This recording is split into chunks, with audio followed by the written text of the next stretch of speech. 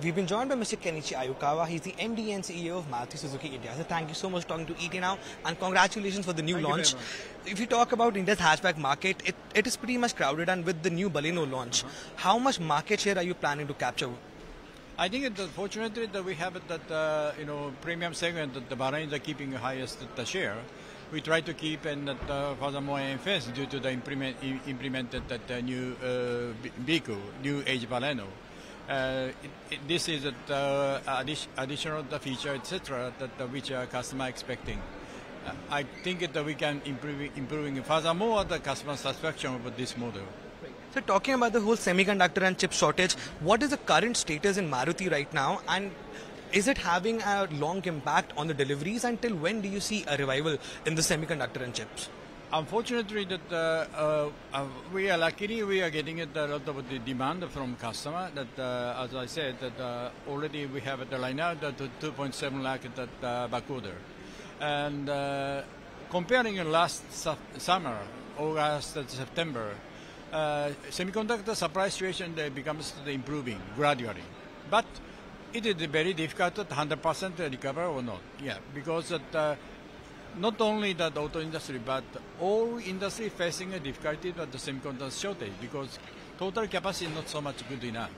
Of course, semiconductor industry try to expanding their capacity, but I believe it takes time.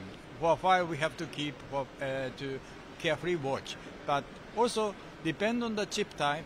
Some chips can deliver, some chips cannot deliver. Those kind of situations still continue that. So it is expected that in mid-March onwards there will be a price hike in petrol and diesel prices, and it is also expected that the RBI might also hike the interest rates. So what kind of impact are you assessing from these two separate things? I think of course the global economy itself going to the inflation, right? Every material, every issue, a material the cost increasing. That is the real situation. We have to carefully watch how we're going to absorb those kind of costs up. And some part cannot, we have to consider the price up, etc. But we have to try to make an effort to the reducing costs. So due to the rise in geopolitical tensions which we are seeing globally, it has a direct impact on the commodity prices as well as the raw material prices. So do you plan to pass it on to the customers, or are you still going to factor in the hike? It's a very, very difficult question for us. We want to know exactly the information on those kind of issue. But we try, as I said, we try to do our best to have how we absorb that cost impact.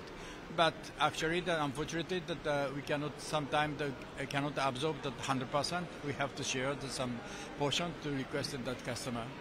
So very lastly, sir, there has been a 2-month straight decline in monthly sales of Maruti. How is February looking like for you?